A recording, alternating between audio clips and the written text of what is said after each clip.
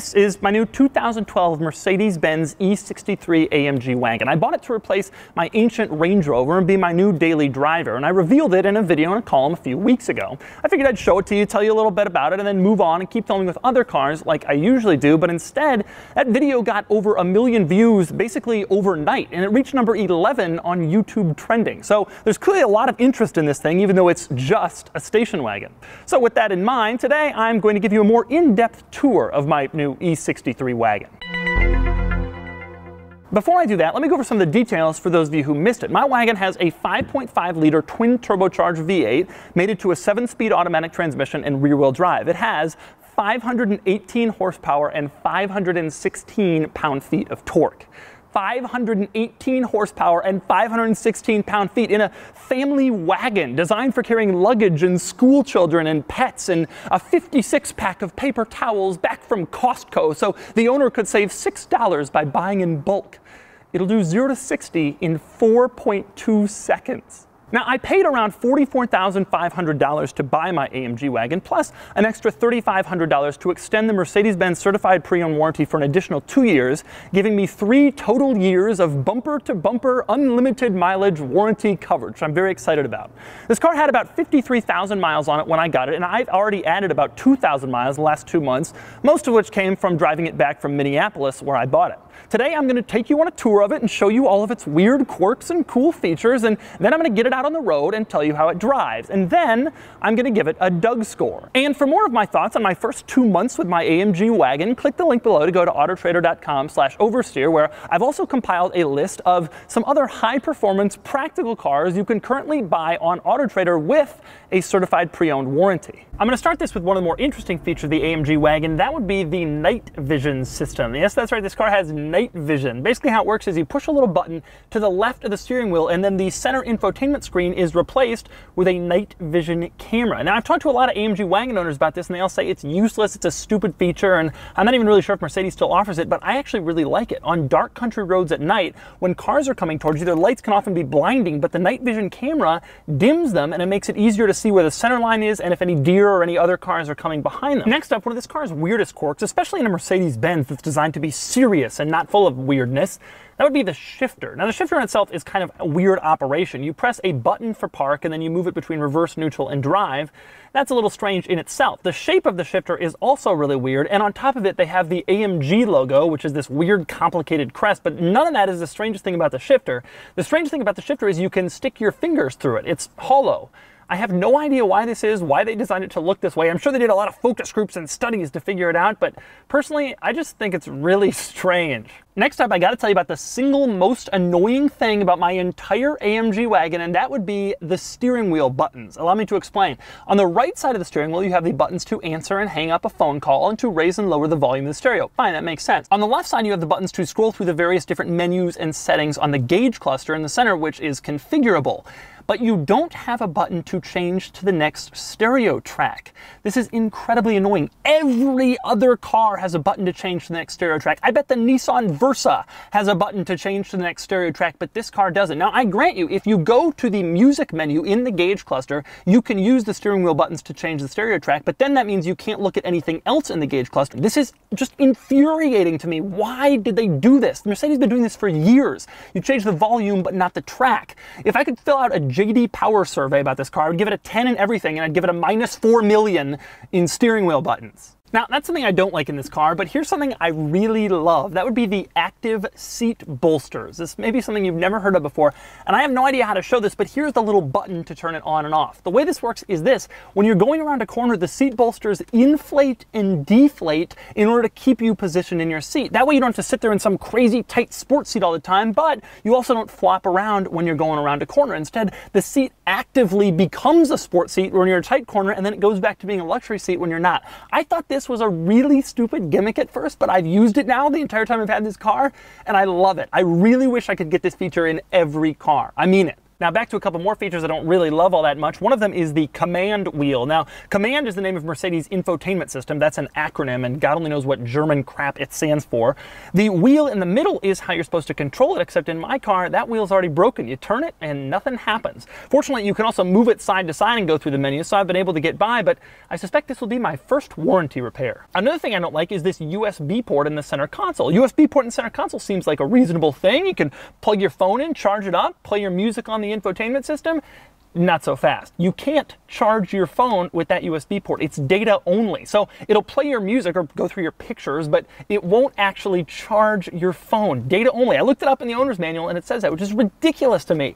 Mercedes-Benz in 2012 even should have known that people would want to charge their phones in the USB port. Now, back to something else I love about this car. That would be the wheels. I covered this in my last video, so bear with me. The AMG Wagon comes standard with 19-inch wheels, but it was an option that you could special order 18-inch wheels if you lived in a market with rough roads. And that's what the original owner of this car did. These wheels are 18s, they're a little bit smaller. Initially, I suspect the reason that they did that was so they could fit snow tires on it, as I will do, but it also increases ride comfort. When I first posted the video reviewing this car, I got a lot of emails and tweets and Facebook messages from people. Oh, you gotta put bigger wheels on there. You gotta get 22s on there, make it more aggressive. But if you're saying that, you're missing the point. This car is supposed to be subtle. It's supposed to be a sleeper. It's a family station wagon that can outrun a Corvette. You're not supposed to know what it is until it's already 5 car lengths ahead of you and you can't catch up anymore. And I think the small wheels actually contribute to that look. Personally, if I could go with even smaller wheels, I probably would. I like them that much, and I think they're a real benefit to the overall appearance of this car. Back to the thing I don't like about this car, I also covered this in the last video, that would be the interior color. Beige with a brown dashboard and a brown steering wheel. Now, I love the sleeper exterior, just finished in white, and I love the small wheels, but beige with brown is taking that a little bit far. If I could change anything about this car, aside from that next track button on the steering wheel, I would give it a black interior, which is what it should have had in the first place. Then again, if it had a black interior, I strongly suspect it wouldn't have sat on the dealer lot for 3 months, and I wouldn't have been able to pick it up for only $44,500. Another thing I don't like about this car, that would be the hood ornament. I can't believe in the modern era, Mercedes-Benz is still doing hood ornaments. I'm driving down the street in this thing and I'm looking out over the 3-pointed star sticking up from my hood, and I feel like I'm some rich jerk who's gonna get the peasants out of the way of my Mercedes-Benz. Now, interestingly, the hood ornament flops around. You can move it in any direction you like. I filmed a Cadillac Eldorado from 1977 a few weeks ago, and I suspected that was because otherwise you could easily steal the hood ornament, but people corrected me. It turns out the real reason it flops around is there's a federal regulation that says that a hood ornament has to be able to bend and fold, so if you hit a pedestrian, it doesn't injure them as badly. And so any car with a hood ornament, you'll see that it has the ability to fold and bend, or in the case of Rolls-Royce, retract, so that it doesn't hurt pedestrians. Another interesting quirk of all AMG models, now AMG claims their engines are still hand-built, and to prove that, they have a little plaque on the engine cover showing the name of the guy who built the engine, including in this car's case. So thank you, Kevin Bubeck, for making my engine so that I can floor it between stoplights here in Philly. Now, something else you might find interesting, if you look closely at the windshield wipers, you'll notice that they have tiny little Mercedes-Benz logos on them. As if the hood ornament wasn't enough for you to brag about your Mercedes-Benz status, they've also put it on the wipers. Although I have to admit, I think that little subtle Mercedes-Benz logo on the wipers actually kind of looks cool. I like that it's there. Mercedes got me. Now, if you look closely on the back wiper, you'll still see that tiny Mercedes logo back there, which I'm embarrassed to admit I think is kind of cool. One of the things you won't see back here, parking sensors. The E63 AMG Wagon didn't offer them. They weren't an option, they weren't standard, you couldn't get parking sensors in this car. And pop open the tailgate and you will find there is no third row back here. I get this question more than any other. Do you have a third row? Well, I had an 07 E63 wagon that did have a rear-facing third row, but beginning with this body style, they got rid of it in the E63. Now, I've heard conflicting explanations for why they didn't put a third row or parking sensors on this car, because both features were optional in the regular E-Class station wagon. I've heard that the spare is down here and it's too big in the AMG because it has larger wheels to fit the third row or the parking sensors. I've also heard the larger exhaust meant that they couldn't get those things back here, but either way, no third row and unfortunately no parking sensors in this car. Now, one of the most interesting things back here is the cargo cover. In most cars, when you open the tailgate, the cargo cover is attached with a string or something and it pulls up as the tailgate pulls up to give you room to load your stuff in. In this car, it's not attached and yet it pulls up anyway, maybe electronically or maybe it's magic. Now, I like the cargo cover. I think it's cool. Obviously, it hides my stuff, and I think cargo covers in general are a good idea in wagons, but the weird thing about this one is when you're driving down the road, it flops around around every single time you go over a bump.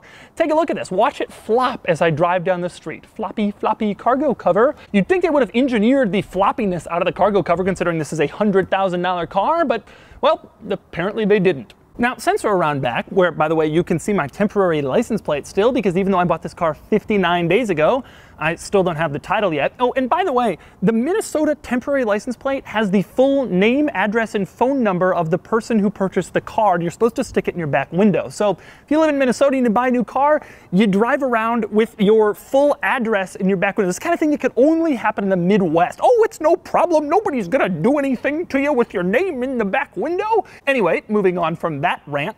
Now, this car has some cool quirks and features, as I've already showed you, and you and I view this as a high-performance car, an ultra-fast car with an amazing exhaust note. But this isn't just a high-performance car. When you think about the performance and the horsepower and the sound, you kind of forget the fact that this is also a ultra-practical wagon. It has some really practical quirks, which I'm now going to show you. Starting with the fact that even though this is a 520 horsepower car that does 0 to 60 in 4.2 seconds, it still has a power tailgate. It also has one of the coolest tailgate features that I've seen. Every car has a button on the power tailgate to lower the tailgate automatically, obviously. But this one also has a separate button that says lock on it. Well, that's because if you've just got your groceries out of the car, you can press the lock button, it shuts the tailgate and locks the car. That means you don't have to just shut the tailgate and then get the key fob out of your pocket and then lock the car. I've never seen any other cars aside from Mercedes-Benz models that have that feature on the power tailgate. It gives you the choice between whether you just want to shut the tailgate or whether you want to shut it and lock it. But every car should have that feature. It's really useful. Another practicality quirk, inside the rear seat there is a special compartment for the rear armrest. You open it up, and inside this compartment there is another compartment with some storage. You open that up and there is another compartment for the cup holders. The rear armrest in this thing is so practical that it's like one of those Russian dolls. It just keeps opening to reveal more stuff where you can put things. Moving on for more practicality, this car has cargo space everywhere. Obviously there is a huge cargo area with little nets on the side where you can store stuff if you don't want them to roll around. There's a big back seat with a middle seat. There's a lot of space back there, and there are door pockets all around. But even after doing all of that, Mercedes was like, let's make it even more practical. And so they stuck a little hidden storage compartment under the passenger seat, and they stuck a little hidden storage compartment under the driver's seat. This car is so practical that it has all of those cargo areas, and it even has in the front passenger footwell a little storage net for more cargo. And that little storage net has a little strap on the top that keeps your cargo in place. This car is almost too practical. It can do everything. It has to be the most practical 520 horsepower car in existence. It's like that kid in your high school who was the captain of the football team, and also he was really attractive, and then you got to graduation and it turned out he was the valedictorian too, and you were so annoyed and infuriated because he could do everything, and you were just that weirdo who wore white t-shirts under regular t-shirts. Yeah, anyway, back to the back. Another cool thing, this car doesn't have one of those automatic release buttons for the rear seats like some modern high-end luxury SUVs, but it does let you release the rear seats from the cargo area. Just pull this, and the rear seat folds down so that you can put more cargo in it. Another cool thing about this car, with its endless practicality, when you drop the rear seat, the front seat whirs forward so that the rear seat has enough room to go all the way flat so that you can get as much cargo in the back as you possibly can. Take a look. Not bad. Next up, I have somehow managed to cut myself during the filming of this review. I swear this was not intentional, but this car is so practical that it includes a Mercedes-Benz first aid kit. So, I will now tend to my wound.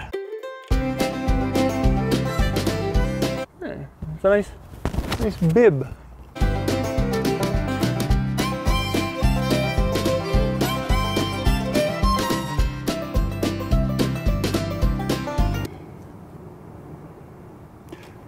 Perfect, now I can continue. And one more impressive piece of practicality, this car has a built-in rear sunshade. Lift it up, and then you can stick it in place. That way, if you have an infant in the back seat who's especially light sensitive, you don't have to use some aftermarket solution. It's already right there, so you can shade them from the sun. Now, there are also a couple of other interesting things unique to my particular wagon. For instance, look in the driver's side door jamb, and you will notice that I have a fast pass for the Cobblestone Auto Spa in Scottsdale, Arizona. That's right, ladies and gentlemen, if my AMG wagon ever gets dirty, I can just drive on down to Phoenix and get $3 off my next detail at the Cobblestone Auto Spa. Pretty good situation, huh? The other interesting thing about my particular wagon is the V8 bi-turbo badge on the passenger fender looks completely normal until you get to the O. It's just a little off kilter. Now this car has never been in an accident, it's never had any paintwork, it's just that O that's a little off. Now this would drive a lot of car enthusiasts crazy, but I am gonna leave it because this car is my daily driver, and I suspect that won't be the only imperfection. If you correct that one to make the car perfect, then you get a little ding and you freak out and you correct that, and I don't wanna be chasing that kind of stuff. I don't wanna be the type of guy who goes to Target with his 94-year-old grandparents and then I park 2 miles from the entrance just so I can get an end spot in the shade so no one will ding my car. That's not me. I'm gonna drive this thing. I'm gonna use it in all conditions, in all types of weather throughout the next 3 years, and you're gonna see a lot of videos with it. And I'm definitely not gonna worry about a little O on the fender badge. Okay, so those are the quirks and features of my AMG wagon. Now it's time to get it out on the street and let you know what I think of the driving experience after I've spent about 2,000 miles behind the wheel. I love the sound. That was one of the first things I got in. I'm in comfort mode right now. In fact, I spend most of my time driving in comfort mode. It's already harsh enough, the suspension, and the car is fast enough. It doesn't need to be put in any sport modes. I love the sound. I mean, it sounds like I'm in a real sports car, and something even beyond that. It sounds like I'm in an old 60s muscle car. The ride quality is pretty harsh, harsher than I was expecting, honestly. And this car is really great around corners. It's actually really, really impressive. I mean, I feel like it handles up there with Porsches from not that long ago. But the downside is that, I mean, you get thrown around even in comfort suspension mode. I like the feel of everything in the interior. I'm a little bit disappointed. The center stack plastics are a little bit cheap looking, but generally speaking, the interior is pretty nice and everything feels good. And even after 50 whatever thousand miles, this car doesn't have any rattles or shakes or creaks, and that's important to me. I love the acceleration. It just feels so good. It's so quick. I just love it. I can't stop. The acceleration, by the way, is surprisingly smooth. It's a turbocharged car, but it is twin turbocharged, and that helps it be a little bit more linear. I suspect if I were in a city where the roads were a little bit better, it would be more comfortable to drive day to day. The Northeast has some of the worst roads in the United States, and that plus the harsh suspension contributes to sort of an uncomfortable feeling. The thing I think is that it's cool about this car is only a few people know. And when they do know, they freak out, right? When I see one of these on the street, even now that I have this car, I freak out. This is the kind of car that a lot of people say they're gonna buy and never follow through. It's unbelievable to me how many people have come to me, oh, I'm looking at AMG wagons, I'm thinking about buying an AMG wagon for my family, yeah. And then it's like, you know, I talk to them months later, oh, I got an M-Class. This is the stereotypical car that people say they're gonna buy and don't actually buy. Oh, I want a fast wagon, oh, a fast wagon. And then they actually make one and people are like, can't do that, don't want that. One thing I don't like is that the transmission kind of hesitates from the get-go from a stop. It's actually kind of annoying to me. The transmission shifts very smoothly, very well. You can barely tell that it's operating. When you floor it, it downshifts quickly, even though it's not a dual clutch, but just away from a stop, it feels a little bit too shaky. I mentioned before, but it really annoys me that this car doesn't have backup sensors, and even a 360 camera would be amazing, but even just backup sensors, everybody had backup sensors in 12. It wasn't even optional in this car. I think it's ridiculous. Handling and steering, I've been tremendously impressed with. I have friends with older 911s, 996s, and I swear it's almost on that level. Obviously, it's a big car, so it's not gonna be quite on that level, but there have been a lot of improvements in suspension technology in the last 15 years.